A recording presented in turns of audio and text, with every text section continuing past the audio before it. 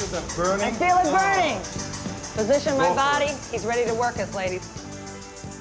If you were a repressed housewife in the 80s or 90s with a strong desire for period piece penis, it's quite possible you scanned through one of the thousands of romance novels that Fabio graced the cover of. These days, Fabio's appeal is largely ironic, in essence laughing at him and not wanking with him, which for the most part is what we'll be focusing on. And what is the stench? It's not fair, it's largely born out of jealousy, and if it helps, feel free to bash one out in anti-supercilious Fabio solidarity. This is really delicious.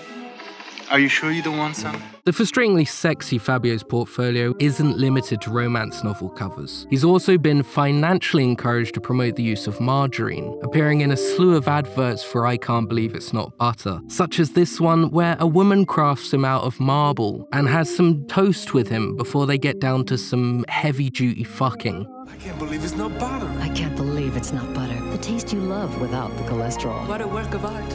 Or this one where he sprays some liquid margarine on some asparagus before getting down to some heavy-duty fucking. It says fantasies don't come true.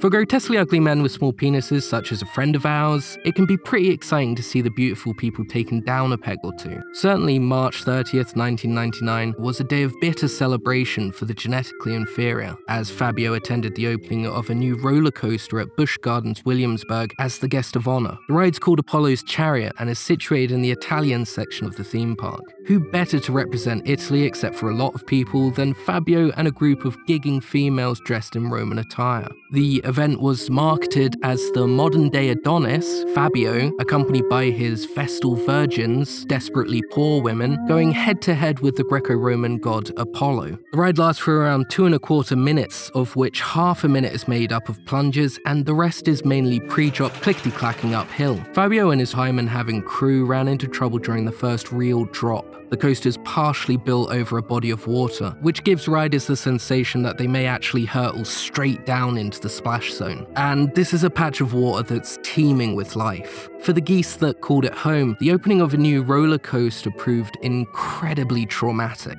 Traumatic as in, they needed to fly the fuck away as quickly as possible. In perfect synchronicity with a Mother Goose's desire not to die was Fabio's plunging roller coaster train, which caused a head-on collision. Although the bird initially hit the front of the train, it's designed in such a way that punters are almost entirely exposed to whatever comes their way, and harmonizing like music created by Apollo himself, the bird pinged up and smacked directly into Fabio's annoyingly profitable nose. The impact caused a cut and swelling for Fabio, but no lasting damage. For the goose, it was fatal. In fact, Fabio contends that the bird hit his face with such force that the majority of the blood that covered his face wasn't his, and it went everywhere, spraying onto all 5 rows of white toga-clad women, along with what will go to our deathbeds claiming it's goose shit. This sad-looking woman directly behind Fabio looks the worst affected, appearing to discover a large clump of shit next to her eye before retching. For us, one of the most compelling threads of the accident's rich tapestry is how professional the toga-clad women are. Although likely horrified, their reactions suggest they were briefed by park officials to keep smiling, keep having fun, and you'll get your check in 6 to 8 weeks.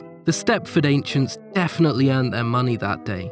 Except for this one, who looked like she's just witnessed her parents being shot. Or more accurately, a goose exploding in Fabio's face and coating everyone in blood and shit, all while being locked into a roller coaster. Yeah, there's really nothing that does it comparative justice. In the aftermath of the incident, Fabio's focus was on safety, urging the park to find ways to do better. What happened is like, I got like a 20-pound goose right in my face. Busch Gardens spokeswoman Cindy Sarko said, "What we have done is put some netting down there as a safety measure. I think everyone understands it was a bizarre incident. Nothing like that has ever happened in the history of the park in 25 years. We've had no incident before then and none since then." We'd like to believe Cindy, but we're insanely cynical, owing largely to our small penises. Wait, what? In the theme park world, this isn't an isolated incident. Here's a pigeon flying into a boy's face at Thorpe Park in England. He's in plain clothes, so likely not employed by the park, and therefore free to cup his eye in recognition of his pain. Here's another pigeon incident. This time cameras weren't there, but the victim suffered injuries to the face and neck that made the news. And I was like, oh my god, oh my god. You're gonna go on that roller coaster again? Yeah. A spokesperson for Six Flags Great Adventure, where the accident took place, said, "Nothing like this has ever happened before." One more incident, caught on camera at Ferrari Land in Spain, during the grand opening of another roller coaster. So we guess it's something about the birds not yet being used to the roller coasters that causes them to get in the way. Here, about 5 seconds into the ride, what looks like a park employee, complete with uncomfortable suit and important person neck ribbon credentials, gets hit by both a bird and its shit. And if we look in slow motion, we can see that the shit leaves the bird before what was presumably fatal impact is made.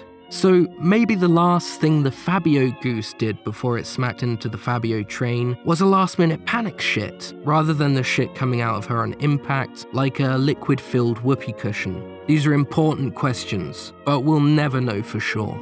Anyway, soon after being hit by the bird and its shit, the guy realizes what's happened, smells what's on him, informs his colleague, and then, like the toga virgins, goes straight back to trying to look like he's having fun. What a pro. Finally, here's another goose collision that occurred at Darien Lake in New York.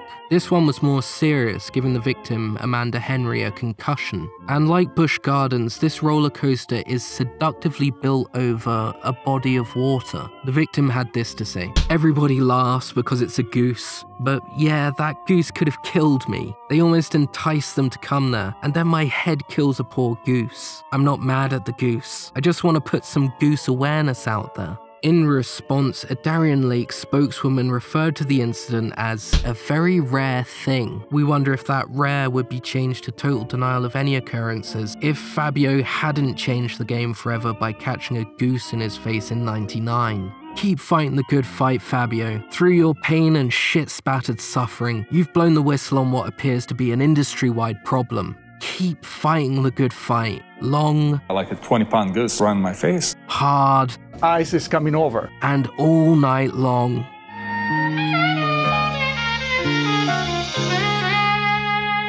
Penis.